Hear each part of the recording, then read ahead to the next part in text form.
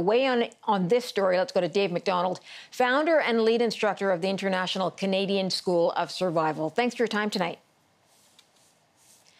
Thank you. Thank you for having me. This sounds like dense brush, but the weather, it's warm, it's probably humid.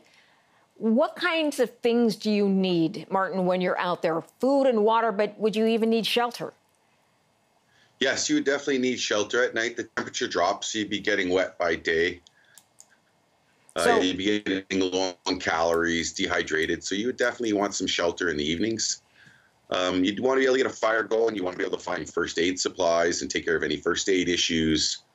And then you'd also be looking for shelter, water, and food. Okay, so it's been more than a week for this Mr. Carpentier who's been on the loose. Tell me, as you were talking about first aid, for example, what kinds of things he could be looking for? Because we know there was a car crash just before he disappeared. Okay, so he may have some lacerations or abrasions, bruises.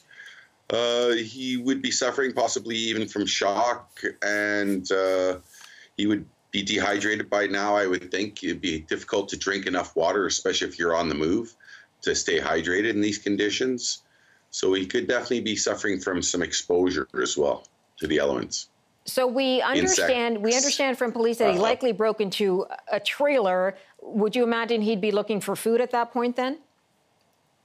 Yes, he'd be looking for anything he could use to keep going. He'd be looking for food, maybe some clothing, something he could carry as a hasty shelter, water, something to carry water with as well would be very handy. Got it, a water bottle or some other carrier to take along with him.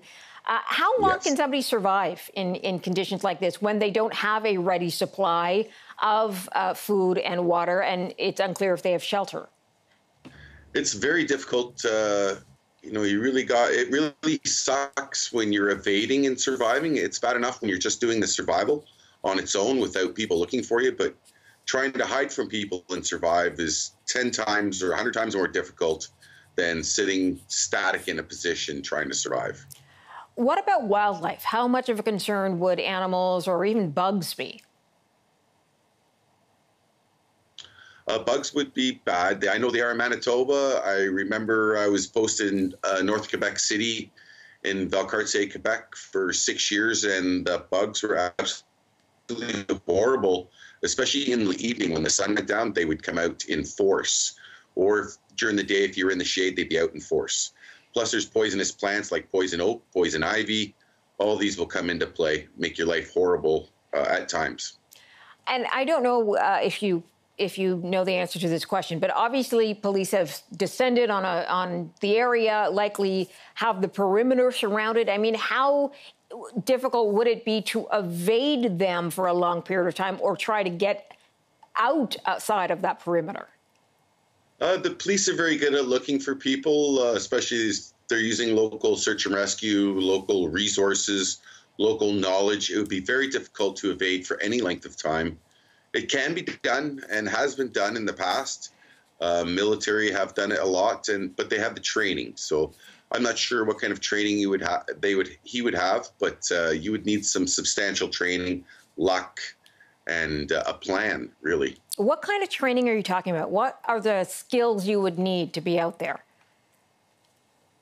Cam and concealment, escape and evasion, water purification, procurement, how to get food as well, how to build shelters that are low silhouettes and hidden away.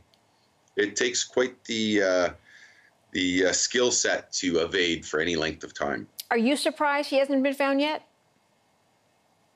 No, not really. Those forests are pretty dense in that area. There's a lot of wilderness. There's a lot of logging roads.